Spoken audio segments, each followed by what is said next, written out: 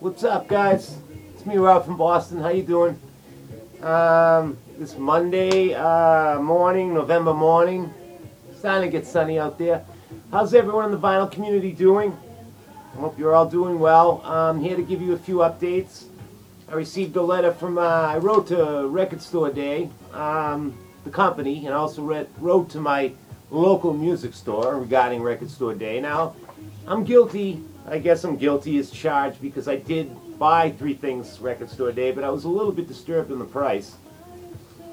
But I did get a letter back from the company, and she addressed a few things, and she did say that concerning the pricing, if I may read this to you, Record Store Day does not create the terms or sell them to the stores. We work with the labels, artists, and management to create the pieces, and the stores get their items from their regular supplier. And she also went on to say that we have never really worked on singles box sets before, and we had no idea how expensive they were to make, and they are not cheap to make. Often they involve new mastering, research time, delved into archive material to find special tracks, and other time and money spent to making these engaging, unique pieces of art, which is what all the Black Friday pieces are meant to be. In the case of the Beatles and Pink Floyd sets, they were essentially put together by hand, and the packaging and labor added to the cost. But it also added to the ability to offer a unique, special, rare gift for fans at the start of the holiday shopping season, courtesy of their local record stores. Now, be that as it may, I still think the $60 price tag was outrageous. Now, it was $50, I think, on the West Coast, but around here they were charging $60, so I addressed the store too. So, guilty as charged. I just want to show you, Jimmy Cliff is playing in the background here. I've always been a big fan of Jimmy Cliff. And the new album that was released Record Store Day was an album called Sacred Fire. And I really wanted it. It's an EP. He does a version of Guns of Brixton on it, which is playing in the background. But this is a colored vinyl piece, and you know, I was interested. This was one of the ones I was interested in before Record Store Day. I was looking at the list. I had called Andy, 24DB, to let him know about Record Store Day, and I think if you watched Andy's videos, you might have heard, but we were going back and forth. And he's a funny guy. He really is. He's a funny guy. But, you know, I almost felt bad afterwards that I did remind him about Record Store Day because he ended up spending probably a little too much cash around this time of year, too. But also, I picked up the Black Keys. Now, I'm not a huge Black Keys fan, but it's a novelty piece that I thought was kind of cool because if you look at this, it's a reversed single.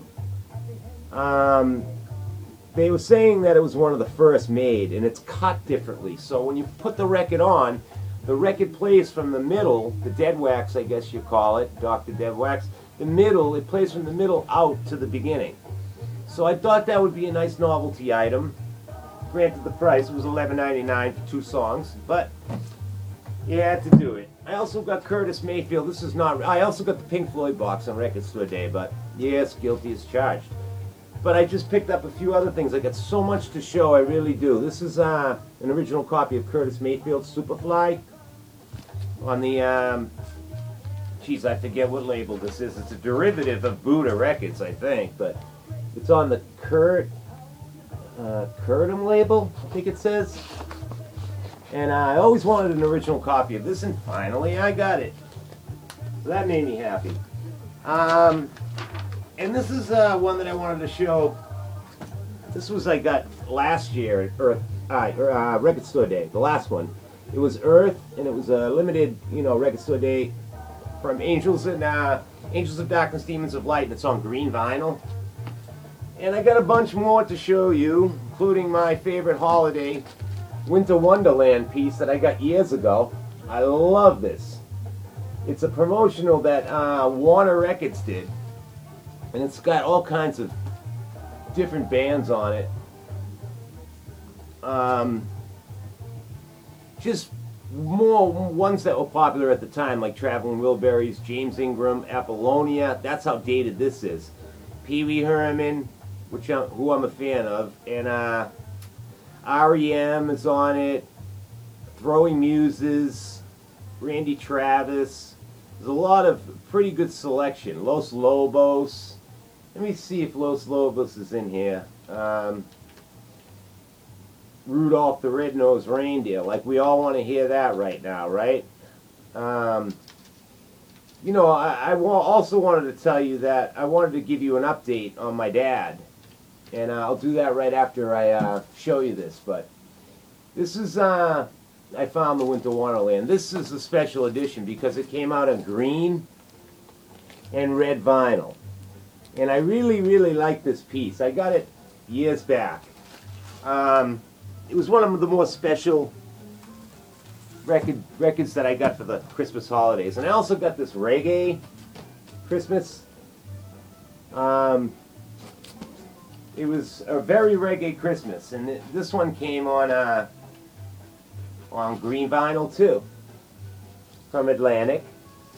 Just a couple of pieces I thought I'd share with you at this time of year. And yeah, guess what? I wanted to thank everyone again. My dad's getting out tomorrow, and he'll be home tomorrow. He'll be back home and happy, hopefully. And if he can take it slow and not eat anything he shouldn't, you know, this infection will have taken its course. He still has to stay on medication until the infection's gone. But I just wanted to thank everyone again. You people have been wonderful. Really, really wonderful. I mean, my extended family, I can honestly say again, and, you know, I will never forget the comments, the love, and everything that I got from you people, and I really can't say enough to thank you. I really want to give a shout out to this Mr. Bizarro. Can you please check him out? Mr. Bizarro, you might want to check out his videos. And also Mike in Ports, Rhode Island. Mike, that's his name there. You might want to check out his videos too. These two guys have been collecting vinyl for quite some time. Mr. Bizarro, a long-time vinyl collector, and Mike in Ports, Rhode Island. New subscribers. There's more I got to name out. And I wanted to say a shout out to the Blackhawk Sniper, Zach. Zach recently did a video for me. Not for me in a sense, but did a Beach Boys video, and he thanked me for turning him on to the Beach Boys. And I just wanted to say to him and everybody else that the best compliment that I could get is someone writing to me, doing a video for that matter. I mean, saying that I turned him on to a certain band. I mean, there's no more ultimate comment than that, in my opinion. So, thanks a lot, Zach, and thank everyone else, my new subscribers. I never really say that my book is getting a lot bigger. Got a lot more names on here, and it's a lot of fun. So, all my friends out there in the vinyl community, I hope everything's going well with you at this time of year, and I hope you enjoyed my little video. I promise to show more vinyl next time. I got a lot to show, but I just wanted to give you an update on everything that was going on in my life. Boy, in 8 minutes and 35 seconds. Can't be that interesting. So, I guess I'll see you in your vinyl, and thanks again, everybody, for tuning in. Have a great week. I'll talk to you soon. Bye-bye.